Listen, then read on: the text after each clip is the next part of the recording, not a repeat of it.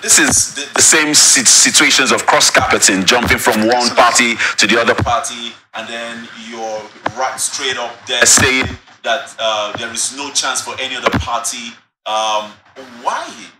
Is it not enough for you to just defect and just keep your cool, or you defect and you're putting down other parties? No, it's the problem with Nigeria, and of course with other nations, are jumping the boat into other parties. It's not new in our polity.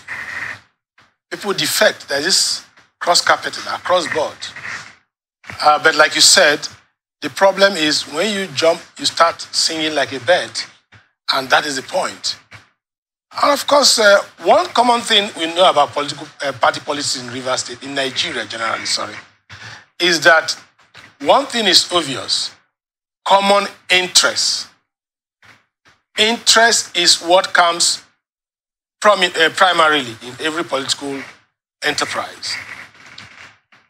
It is not, there's no friend, there is no foe. One thing that is underlined and that is prominent is interest. So if a politician is jumping from party A to party B, it's normal. From what he said, from every research, every information available to him, the other party doesn't seem to have any chance. This is because in Nigeria, we have a problem with party politics. We do not have party manifestos that can be seen to be different from the other.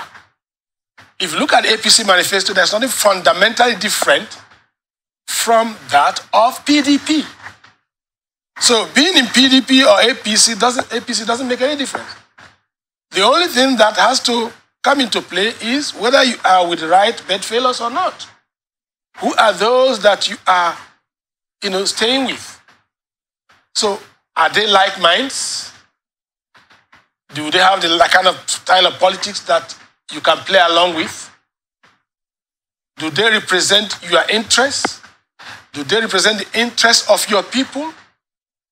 And then the next consideration is pecuniary, financial benefit, what they call belly politics, belly infrastructure. So people go to where they will benefit, not just in terms of deliverables of democratic dividends, not in terms of what they are going to deliver to the people, not in terms of proper representation to the people, but in terms of what they will get. Which party is in power? What can I benefit from party A or party B? Personally, when we talk about interest in politics, I think that we should be looking at our interest in terms of the people's interests. Are the people's interests being protected? But in Nigeria, it is belly infrastructure. That is the interest. Now, we've come to a point where the National Assembly, that's what we're talking about, restructuring of our system. Should come to a point. It's even worse when people are jumping the boat, when they're already elected, as we are seeing in the National Assembly. For example, the YPP man in Anambra State recently jumped the boat to APC, because APC is the ruling party. He comes from a very minority party. But I thought that what is happening in the Assembly, National Assembly, is that the minority parties are so much that they can come together as a bloc and exert some pressure on the ruling party. And with that kind of system, you cannot get proper opposition that can bring about proper check and balances in the system. But unfortunately, that is not what seems to be going on. What is going on is that people are just moving in droves and doing whatever they like, pursuing their personal dreams.